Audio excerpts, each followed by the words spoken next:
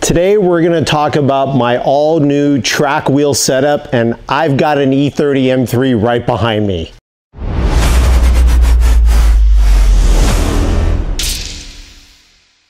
What's up guys, thank you so much for joining me today. We are down in Pleasanton at Apex Race Parts. My brand new FL5 is on the lift right now. I'll explain to you in a second what it's doing up there. Some really cool things happening today.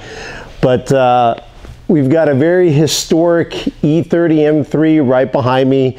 Super cool car. I actually haven't seen one of these in person since, God, it was almost high school for me. That's a long time ago. Super cool, super cool. So this is the first car that kind of got things started for Apex. And they modeled some wheels for this car. They made race wheels for this car, and other E30 M3 owners out there can now enjoy their car on track with some proper track wheels, which is what we're doing here today. Using a state-of-the-art 3D scanner, Joe is now scanning the wheel well of my FL5. All of the hard points, including the brake and the brake discs and the suspension arms, so that they can create the perfect wheel for the FL5. So if you guys recall, on actually all my other cars that I track, I've always gone with Titan 7. Titan 7 has been great for me. It's been a great wheel. It's been plenty durable for my purposes. I haven't personally had any issues with them. As I mentioned before, I love going with local companies. I like supporting my local companies. People are closer to me. Anytime I can help a local company develop some new parts for whatever car it is I might happen to own, I'm all for it. Apex is very well known in the BMW and Porsche community. They've been in the game for a very long time. They're not strangers to motorsport, and they are widely used for attracting enthusiasts worldwide. It's not quite as well known in the Honda community, but we're gonna see if we can help change that with the new wheel setup that we're gonna be putting on the FL5. I like a lot of the things that I see them doing. I think their philosophy and what they're trying to achieve here is very closely in line to what I'm trying to do with my vehicle as well. I would even say some of the things that they do are even more extreme than I'm probably ever going to end up doing with this car, but that's great. They're really here to push the boundaries of the wheel industry for not only BMWs and Porsches, but Type Rs, Hondas, other vehicles alike. So we're going to let Joe finish up here. We're going to go next door at some point to storage. We'll have a look at some wheels there, and maybe you guys can help me pick the new finish for my new wheel. All right, so we're done with the scanning portion of the wheel setup. Right now we just walked over next door to storage, pulled a couple of sets of tires that we want to test fit on the car. It turns out that the new C8 Corvette has the same bolt pattern as the FL5 and the FK8 Civic Type R, which is 5x120. So there are some 18 by 10 inch wheels for a C8 Corvette that we're test fitting on the car right now. Let's go take a look. That's gonna work. Wow. We got a new hire in the office? That doesn't even... Oh. I was like, what? That doesn't even look that bad. Look at that. That's stock camber. Yeah. I mean, Grant's car's not on the ground yet, but still. Well, right. It's not even stock compressed. Camber, there's good inner clearance for sure. Yeah. I mean, so, you can go inboard a ton. I don't think anybody wants to run an 11 on the rear of a Type R, though. That rotation, I don't know. So 18 by 10. Did you wash my lap, by the way? No. Pretty much fits. That's a Pirelli slick on there, so the sidewall is a little bit taller than what you typically run with a 200 tread wear tire, but it looks like it would be just fine. We'd have to see what it looks like with the car on the ground. God, look how wide these spokes are. And look how, God, it's so crazy. It's so different seeing it on video, guys, and I probably can't convey this since you guys are watching a video, but these are really, really deep cuts right here. Super, super deep cuts. You know, plenty of brake clearance, it looks like. Yeah, lots of brake clearance. Okay, so we're done with the test fitting for now. Now we're in the storage warehouse next door. I'm going to show you guys some colors. I'm probably going to go with the VS5S wheel on my car, which I believe all of these wheels are down here. These represent the 4 available colors as of right now. Take a look and let me know which one you think will look best on my black FL5. I kind of have my idea, but I want to hear what you guys think.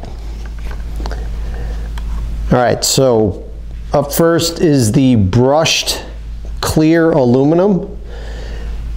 I love this look because you can really see the granular characteristics of the aluminum.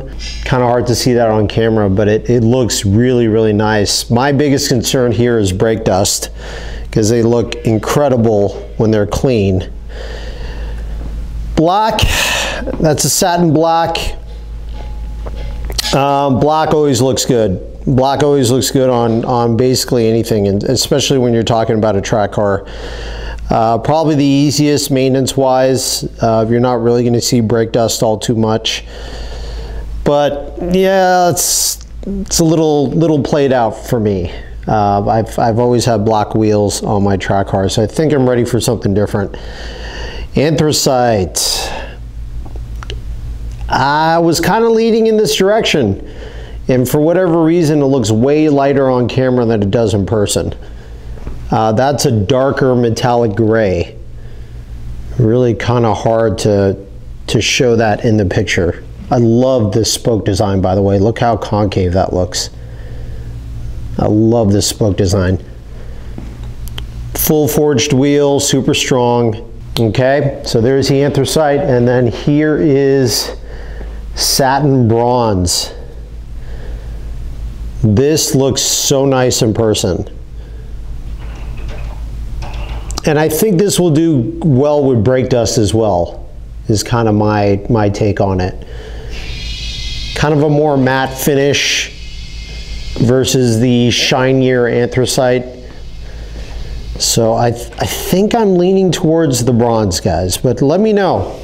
Now that you saw the wheel colors, let me know in the comments below what color you think I should go with. All right, so we got some Apex wheels on display here in the waiting room. I figured I want to show you guys some of the key differences between Apex and Titan 7. The main thing that I personally noticed, okay, is this knurling right here.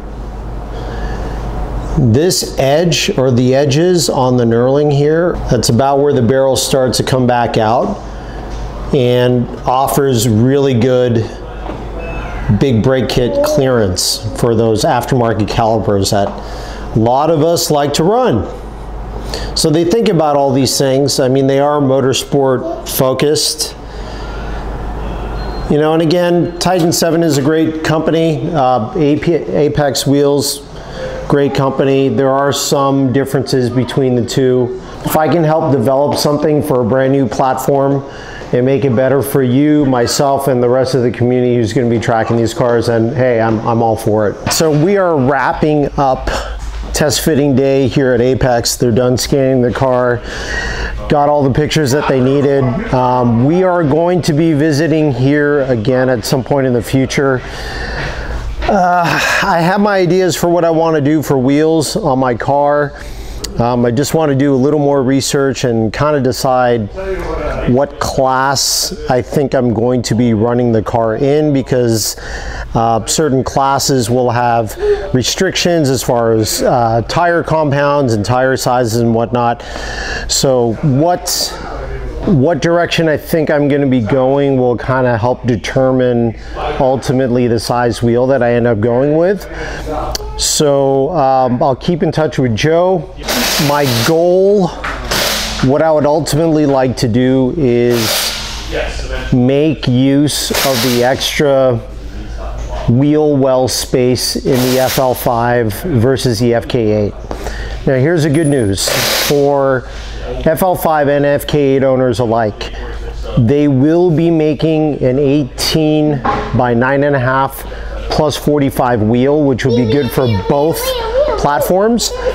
I'm personally going to be looking into something wider than that. I don't want to go staggered. I want to keep it squared, but I do want to go wider. So just gonna look at my options, talk to Joe a little more. He'll talk to his engineers.